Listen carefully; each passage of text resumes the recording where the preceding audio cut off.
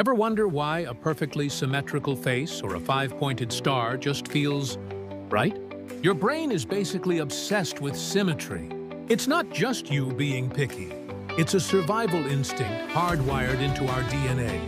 From spotting a predator hiding in the bushes to finding a healthy mate, our ancestors relied on symmetry to quickly process the world around them. An asymmetrical lion might be an injured, less threatening one. A symmetrical fruit is likely ripe and safe to eat. Our brains are lazy geniuses.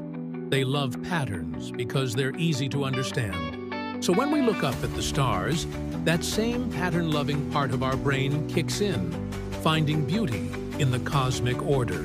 It's a deep, primal satisfaction. So next time you're mesmerized by a starfish or a beautiful building, you can thank your brain's ancient, built-in shortcut for appreciating beauty.